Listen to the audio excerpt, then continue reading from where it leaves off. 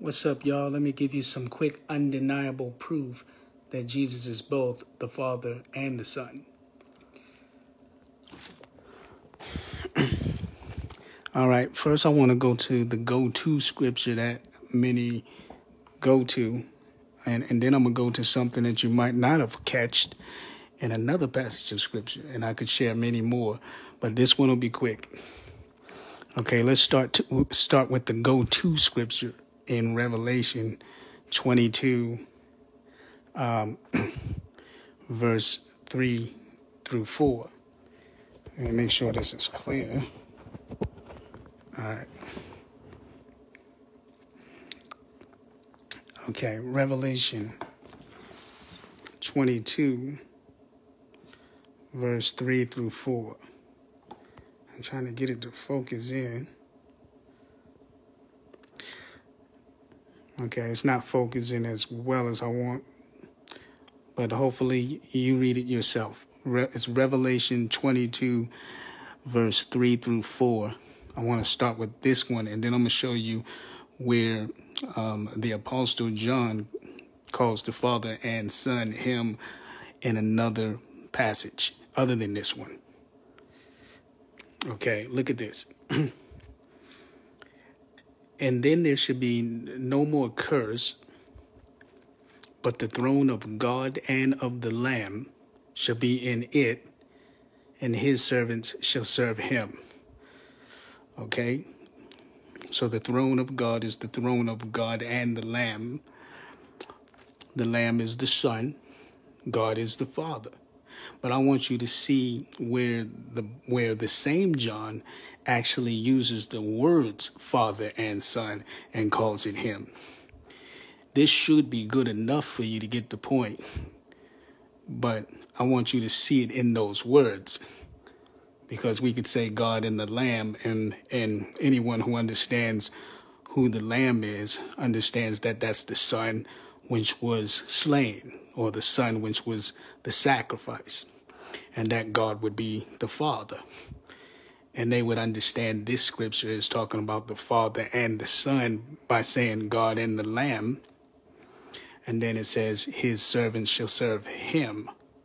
If you look in verse 4, by the way, it says his servants shall serve him, not his servants shall serve them, or not their servants shall serve them. So John doesn't speak of the Father and the Son as of two separate persons. He calls it him.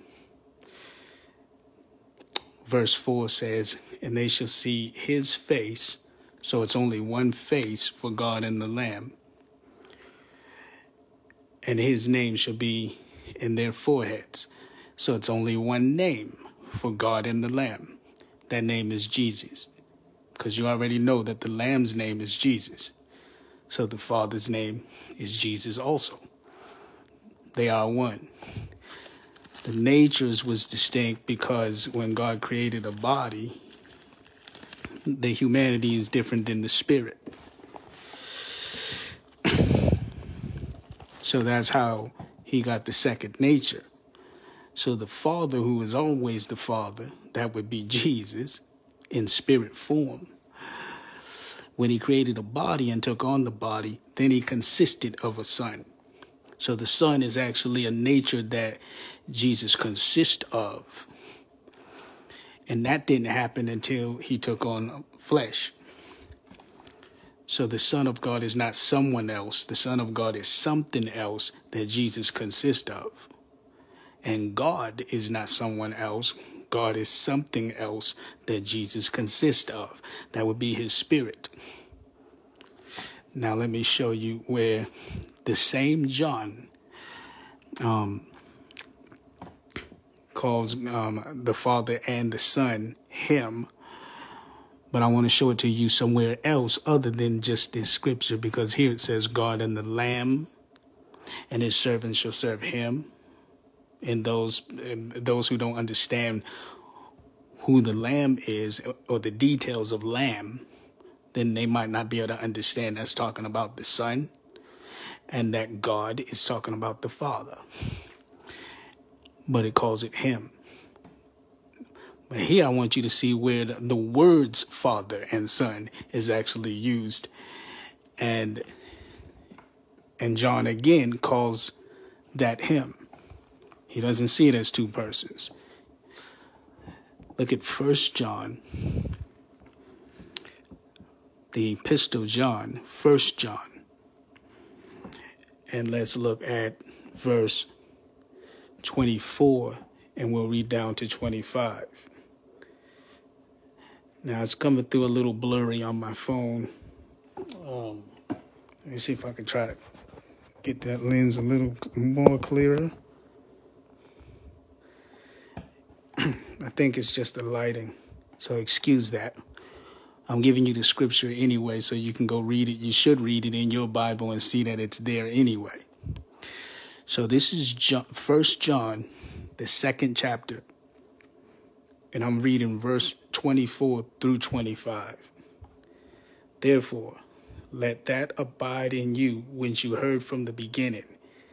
If what you heard from the beginning abides in you, you will abide in the Son and in the Father.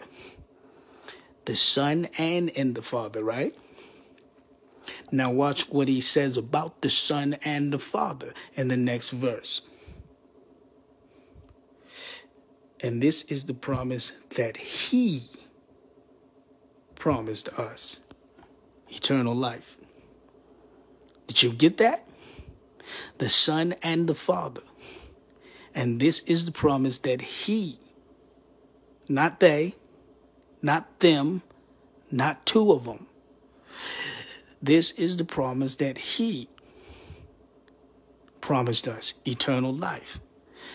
Now, you see it right here, right? Do you see it in those words, y'all? You see Father and Son? This is the promise that he promised us. Is that very clear or what? So John is identifying the Father and the Son as him, as one person, not two of them. So the Father is something else about Jesus. That's talking about his spirit. That's the spirit that created the world. The Son of God, that's something else about Jesus, not someone else. Jesus is both. Otherwise, if Jesus was someone other than the Father, and the Son of God was a separate person, then it would be, this is the promise that they have promised us. Or this is the promise that the Son heard from the Father, and he promised us what the Father promised, or he told us what the Father promised. No, it's speaking of this, the Father and the Son as one individual, because the Father took on the flesh. So the Son of God is the human nature of God, and all of that is part of him. So that can't be a separate person. It's the same thing as your spirit and your body. All of it's you. Do you see? So that's what's going on. So I wanted to leave you with that. Again, this is the same John that spoke in Revelation 22:3 and called God and the Lamb him.